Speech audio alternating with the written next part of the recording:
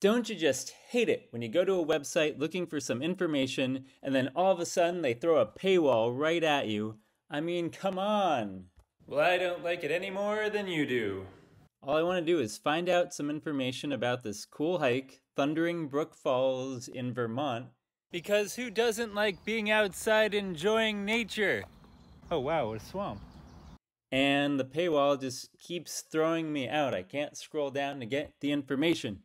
So how does one go about getting around those paywalls? Well, that's easy. You just right-click and inspect in the web browser, then click on the gear icon below, then scroll down, and near there you'll find Disable JavaScript, so click that, and then you can scroll freely without getting hit by a JavaScript paywall that comes up. So that's one way of bypassing a paywall. And now I can get all this information about this hike. Another way of getting at that information is through a website called web.archive.org, which basically saves a copy of many websites to its database, and then you can access that information there very easily. And this is also another way of getting around paywalls for other websites as well, such as here, where you may have stumbled upon exclusive content, and web.archive.org will get that information for you because it'll have saved a copy of that website without you having to go through the paywall. So that basically is an example of getting at the information that you want. And that's how to bypass paywalls, which is only part one of this presentation. Part two, of course, is how to bypass paywalls for web scraping, so we're going to get into more exciting stuff. You have reached the Stealthy Automation Show. So we're going to be using an automation framework called SeleniumBase to do some web scraping of the alltrails.com website, which has the paywall. So here's what the script is going to look like.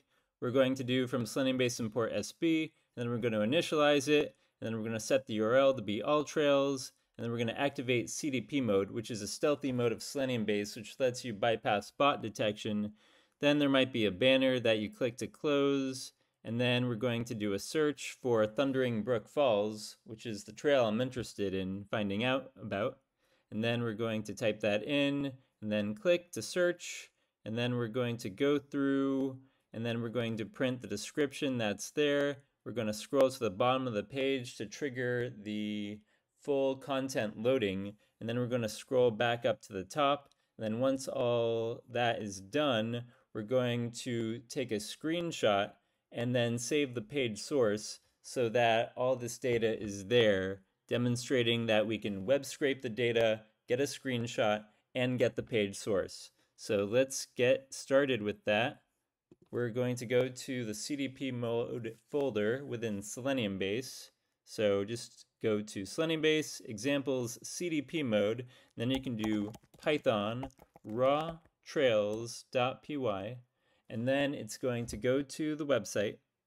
You'll see here alltrails.com. We're going to search for Thundering Brook Falls Trail, and then it's going to go to the site. It's going to then scroll down. You'll see that the paywall comes up, but we're going to hide it. But we need to scroll to the bottom so that all the data loads. And now we've gathered the data here. So you can see here, we've got the description of Thundering Brook Falls. You got to check out this half-mile, long trail near Killington, Vermont. It's a popular area. We're going to just grab the basic data, the summary of it. Highlights include beautiful waterfalls, etc. And then we're going to grab the reviews, such as here, short hike in good condition. And then we're going to save a few files, such as a PNG image from the website. And we're also going to save the HTML file. So if we go into the File Explorer, we can go in here for the PNG. It's going to open that up. Let's expand on that and then increase the size so that we can see that we've got the whole website. So here we go, Thundering Brook Falls. You can see here we've got screenshots, we've got the description there, what trailgoers are saying, etc. Just lots of data. And you can just scroll down, you can see, top trails nearby, etc. And in addition to that, there is also, if we go back up to the downloaded files folder, there's going to be a Thundering Brook Falls HTML file. So you can see here it loaded. Let's just refresh that again. And we can scroll and grab the data here as well. So there you can see we're bypassing the paywall because we were able to load the website from a different origin, so the regular JavaScript that's there won't load. So that's probably one of the ways that some websites like web.archive.org are able to grab a whole website and drop it on their site without having to trigger a paywall if a user looks at that later. So that is how to do web scraping when there's a paywall. And of course, we already showed you how to bypass it from the regular means.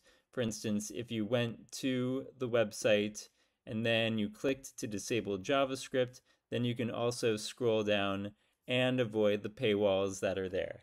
So yeah, that's web scraping 101 for paywalls.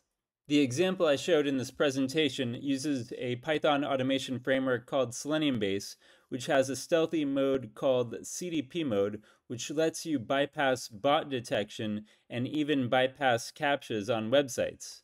So of course, this might be the tool that you want to use to get around bot detection, because then websites can't detect you. It's 2025, and most websites still can't tell the difference between humans and non-humans. And in case anyone's wondering, my wife and I did check out Thundering Brook Falls in Killington, Vermont.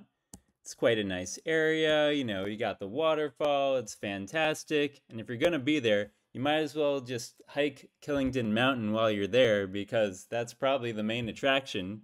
As a bonus, the lines are much shorter than in Disney World. If you go there in the winter, there's gonna be a lot of skiing for sure. So that concludes this automation show. Check out some of my other YouTube videos and the SeleniumBase GitHub page for more awesome CAPTCHA bypass abilities, and I'll see you all next time.